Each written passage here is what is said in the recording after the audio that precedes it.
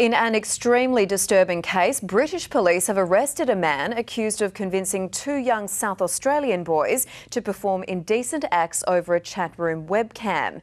He then threatened to post the pictures on Facebook.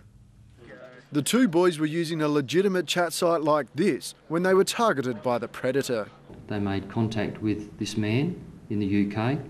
The man was obviously able to influence them to perform an indecent act.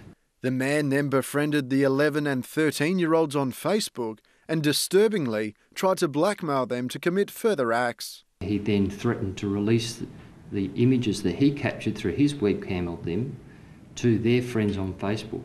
Police were alerted by one of the boys' parents. Local detectives and their federal counterparts then traced the user to southern Wales. We're quickly and able to assist the South Australian police very quickly, especially for this matter where it's got to do with the safety of children. The accused man has been charged with serious sexual offences, but he won't be extradited here to Australia. Instead, he'll be dealt with by the British legal system. Authorities advise parents to warn their children to not give out personal details, including photographs. Never respond directly to anything you find disturbing. Always stay in public areas of the chat room, and don't arrange to meet someone you've met online. Tom Hicks, 9 News.